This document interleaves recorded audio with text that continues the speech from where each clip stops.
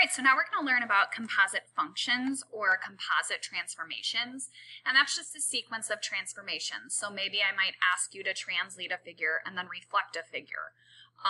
That would be composite transformations. Now, does order matter when you are doing your composite transformations? Yes, and we're going to see an example right now that shows you why order matters. So for this first one, we're going to first translate our figure along this vector, then we're going to reflect over the y-axis. And the second one, the same exact figure, we're going to reflect over the y-axis and then translate it. And we'll see that we wind up with different triangles at the end, which shows you that the order that you do your composite transformations in will matter. So let's go ahead and let's do the first one here. It says to first translate along the vector 3, -5. So I'm going to take each point, go 3 to the right, and down 5. So this would be point B prime. And then C. This would be C prime. And then A prime would be right here. So this is what your triangle looks like after the translation. Now it says to reflect over the y-axis. Since C prime is on the y-axis, then it will stay. It's going to become C double prime. A prime is 4 units away from the y-axis, so A double prime will be 4 units away on the other side. And same with B. So this is your resulting figure after you first translate and then reflect. Now we're going to do it differently. We're going to reflect and then translate. So a reflection first, C is 3 units away from the y-axis, so C prime will be 3 units away on the other side.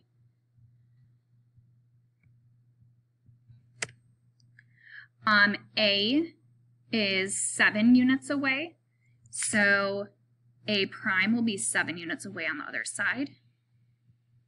And same with point B.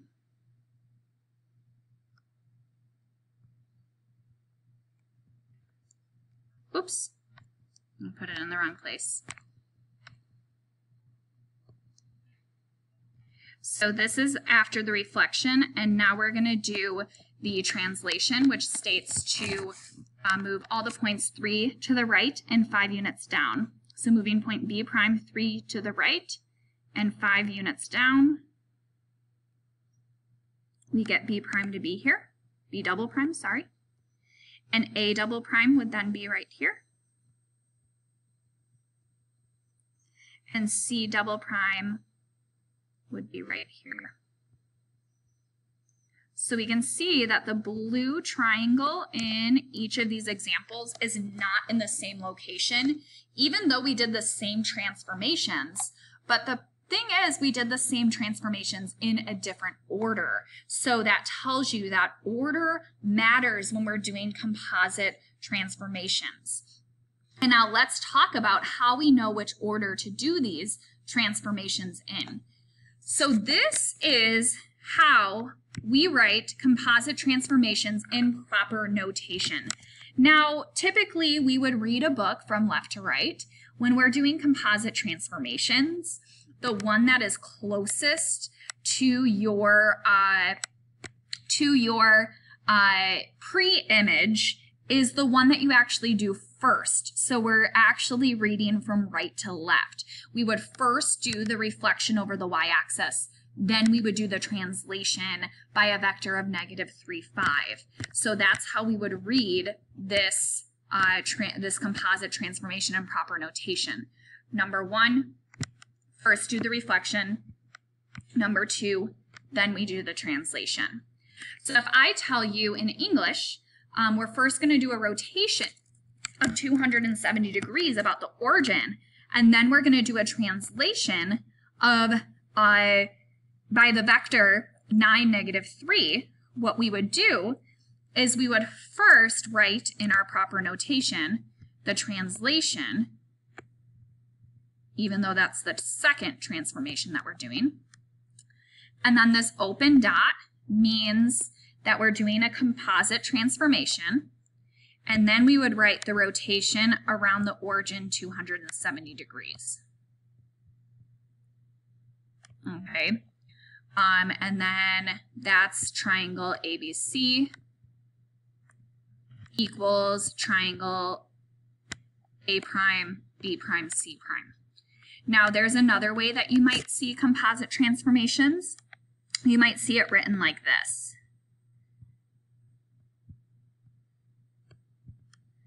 And then we have in parentheses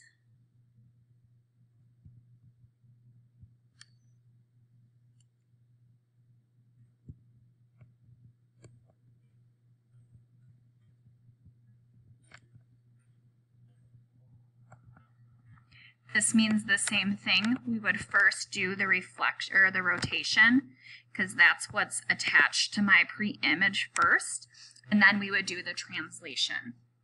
So there's multiple different ways that you can write your composite transformation in proper notation. These are the two that we will see most. All right, moving on to the next page. So what does the following mean? So in this proper notation, remember, we read right to left. So the transformations that's attached to your pre-image is what we do first.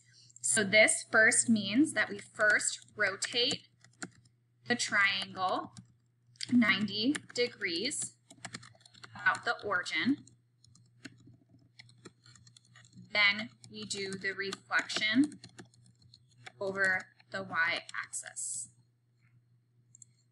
All right, so number 2, we're now going to write the composite function in mathematical notation.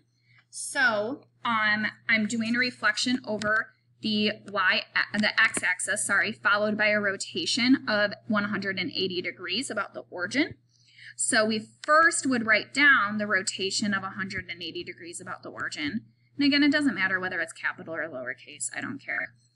Then we write an open dot to show that this is a composite transformation. And then we do the reflection over the x-axis.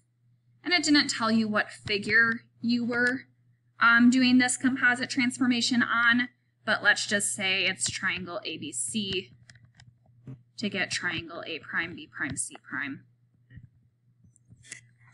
Great.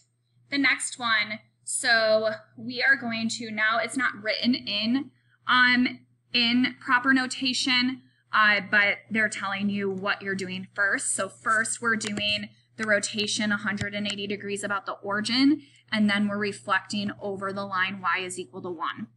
So knowing our rotation rules, a 180 degree rotation around the origin would mean that your x and y values just flip. So if C is at 2, 1, C prime is at 1, 2. So we can graph C prime.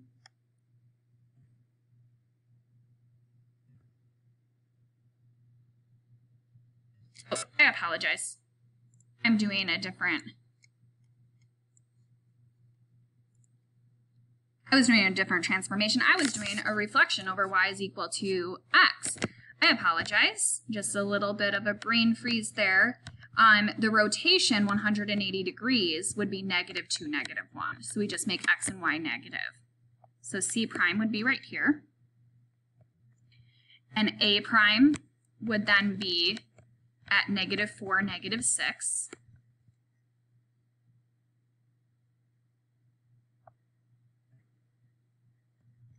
And T prime would be at -7, -4.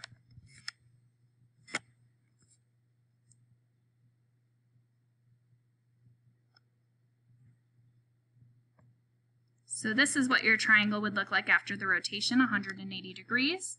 And now we're going to reflect over the line y is equal to 1, which is this horizontal line right here going through 1 on my y-axis. So C prime is 2 units away from that line, so C double prime is going to be 2 units away on the other side. A prime is 7 units away from that line, so A double prime is going to be 7 units away on the other side. and T prime is 5 units away. So D double prime is 5 units away on the other side. So this is what your triangle would look like after we complete these series of transformations, or the composite transformations. All right, so our last problem here now, we're going to do another series of transformations. And for this one, we first do the rotation 90 degrees about the origin. And so again, it helps if you remember your rules.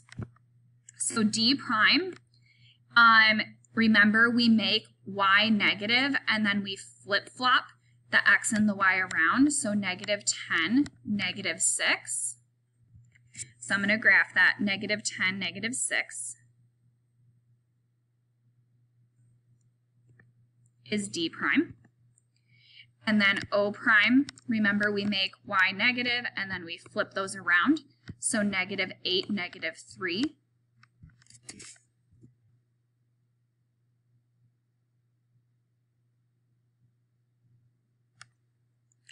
And then G prime, remember we make y negative and we flip it. So -7, -8.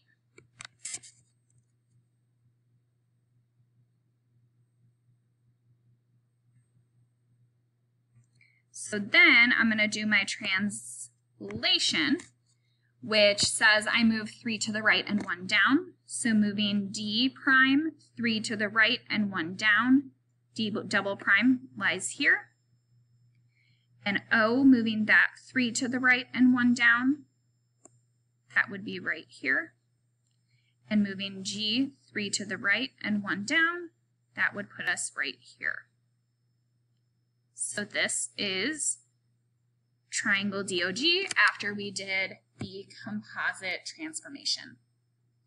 All right, that is the end of this lesson.